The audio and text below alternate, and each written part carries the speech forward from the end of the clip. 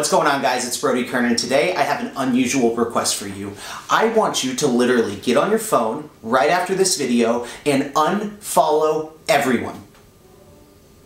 Let that sit in. I want you to unfollow every single person that you follow on social media.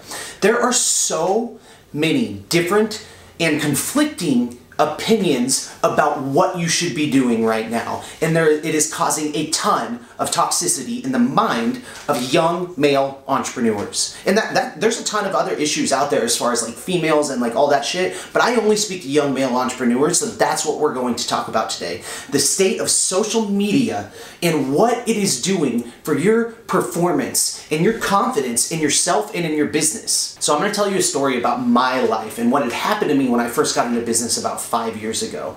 I'd gotten into real estate and took off very, very quickly. Had a ton of success for myself. I think in my first 8 months between April and November, I sold 46 houses as a buyer's agent. Now, this was unheard of in my market. I was making really good money, and I was looking on social media. I was on Instagram looking at these other young real estate professionals and other young entrepreneurs who I would see them. They had more money than me, or seemed to, and lived these crazy, extravagant lifestyles. And I literally spent my only $10,000 on buying a Rolex, a black Rolex Submariner. Don't get me wrong, I fucking love that watch. But I did not have the money to buy a Rolex at that time, and I thought that it was going to give me status and make me do better. I was justifying it in my mind in all these crazy ways. I was like, I'll fucking look good, feel good, play good type of situation. And to some extent that's true, but it was just not the time at all for this. I bought a Mercedes so that I could, fit in and kind of have that picture, the life that I wanted. And I was being totally unreasonable with my spending just to achieve that quote-unquote status.